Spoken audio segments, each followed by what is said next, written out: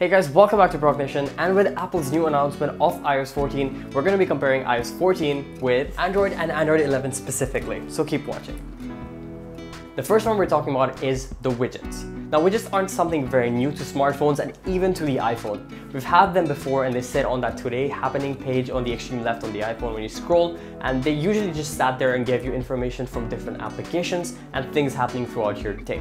However, with the iOS 14 edition and update, you're going to be able to move these widgets around anywhere on the home screen, and they're a lot more customizable than just being stuck in a corner there. So what you're going to be able to do now is move them around anywhere on the home screen, place them, pin them, and you're going to be able to interact with them whenever you unlock your device and you're on the home screen. So that's really great addition to iOS 14. On Android, however, widgets have been around for the longest time. It's kind of part and parcel of what Android really is, especially people who have been using it for the longest time. We kind of are used to this already. This isn't something very new. A lot of people who use Android use these widgets every single day, and they've customized them in various different ways because of how much options we get from developers for different applications to be used as widgets. So when it comes to sizing, customization, different types of widgets, the looks of the widgets, Android kind of already has done all of that. With the upgrade to Android 11, we're going to see more changes with the notification center, with the media controls, where you'll be able to add in more widgets there as well. Now, the second change we're going to be talking about, which is probably the biggest one,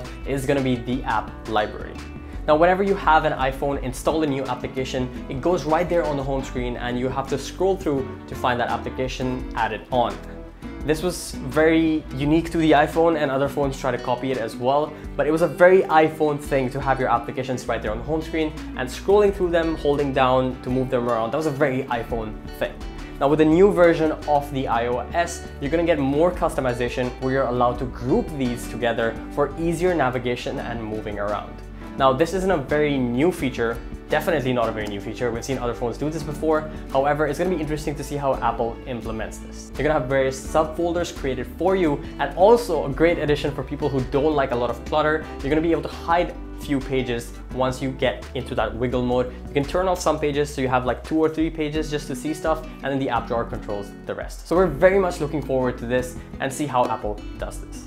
Now, when Apple was talking about the app library, it sounded very familiar to the app drawer. Now, Android has had the app drawer for the longest time as well, and you get different launchers as well to be able to customize your app drawer, and there are different applications and third-party applications you can install as well to customize your app drawer. Now, some drawers will give you the same ability as the iPhone to have the endless swipe, or you have the endless scroll as well. There's also customization based on types and what they're for, like productivity, camera, photography. All these customizations are built in as well. But the way that Apple is implementing it might be very different from how Android does it, but it's going to be very interesting to see how they have their organizations sorted out for both operating systems. Interestingly enough, Apple is also implementing suggested applications, which are applications you use on a daily basis, which Android also has been doing for a while now. And with Android 11, as we talked about previously, that's going to be added to the home screen as well as that separate sections of apps that you use all the time. The third change we're going to be seeing is in Apple's favorite, iMessage. So messaging on iPhone is one of the reasons people purchase iPhones to begin with. So they're bringing some refresh changes that we've seen in other applications for messaging before to the iMessage application itself. With this update, you're going to be able to pin 9 conversations in your conversation list for easy access in the future. We've seen this with other applications like WhatsApp. This one allows you to do the same thing where you can pin specific favorite chats to the top, so you can go back to them whenever you need to, which is great for easy access and streamlining your messaging. The second thing you'll be able to do is mention a contact name to direct a message and receive notifications from specific contacts as well. This is great again for streamlining things, like I said, and also making your messaging experience a lot easier and smoother. Lastly, this is a feature that we've seen on a lot of messaging apps like Skype, Slack, or even WhatsApp, where within a group message, you can reply to specific people with inline replies, and also notifications can come to you for the entire group chat or only when your name is mentioned. This is great for people who are in multiple groups but don't want to be bombarded with notifications and only want to check them when it's something to do with them, with their name being mentioned. Alright, let's admit it. Apple's got the iMessage, which is probably the better messaging for a lot of people, which is why they choose to get the iPhone as well. On Android, however, you don't really have its built-in application for messaging as good as iPhones. So you're stuck to using these third-party applications like WhatsApp, Facebook Messenger, Skype, Telegram, all these other applications. But with Android 11, you have the ability to customize all of these applications, these third-party applications, into chat bubbles whenever you receive notifications. And that is the only change coming to messages with Android 11. The next change we're going to be seeing is with the voice assistant, that is Siri. So in this edition and upgrade to Siri, we're going to have a major overhaul in the UI design for it. Previously, when you called on Siri, you were transported to the voice assistant Siri page where you got all the answers and had your interaction with Siri.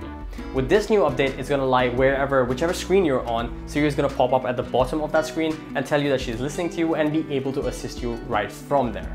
Also, with this new update, Siri is going to be a lot more helpful rather than telling you here's what I found on the internet or here's what I found on Google. So that's really great, and it's going to be more useful to people who actually interacted with Siri more while they were driving their car or basically interacting with Siri on a day-to-day basis. When it comes to voice assistants on smartphones, in my opinion, Google Assistant still is the best just because of the responses and the database for the information being a lot deeper and more reliable. When it comes to Siri, a lot of the queries from the user cannot be answered and it has to Google those results for the user. But with Google, on the other hand, because of the implementation and the integration to the database, it's a lot easier for the user to interact with the information given to them, even up to the point of using your smartphone as a voice box activated system, which is really great with the update coming to Android 11. The next thing we're going to be talking about is the notification center. Now, the notification center does not really change a lot from update to update. They make very few changes because they do it pretty well already. But with this edition, you're going to be able to add in widgets and customize the sizing and make it look a lot more your style within the notification center itself. So if you want more customization to your widgets within the notification center, you're going to be allowed to do that with iOS 14. Good stuff. The notification center itself does not get a lot of major changes on Android updates.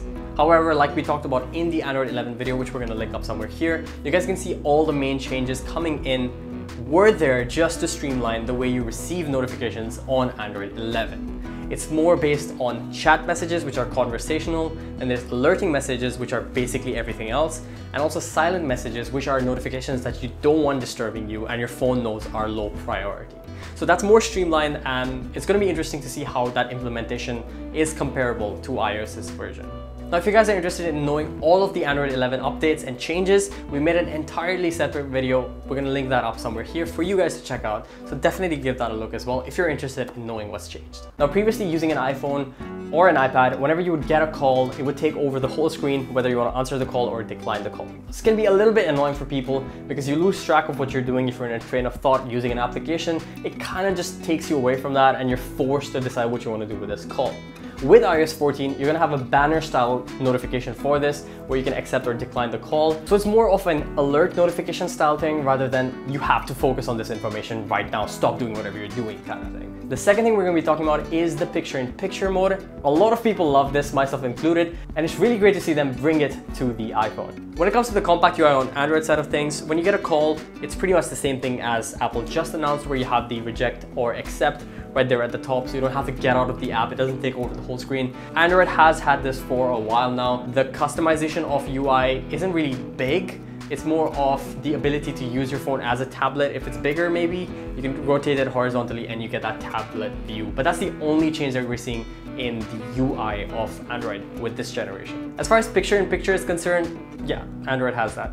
Now, these are just the changes that we're seeing in iOS 14 for the iPhone specifically. We aren't really going into details about the MacBook or the iPad. If you guys want to see a video like that, do let us know in the comments and we'll make a full video summing up all the features coming to this new generation of iPhones and Apple in general. If you guys do want that, just let us know in the comments. But thank you guys for watching this video. If you enjoyed it, be sure to hit that like button and do consider subscribing for more content just like this. And we'll see you again in the next video.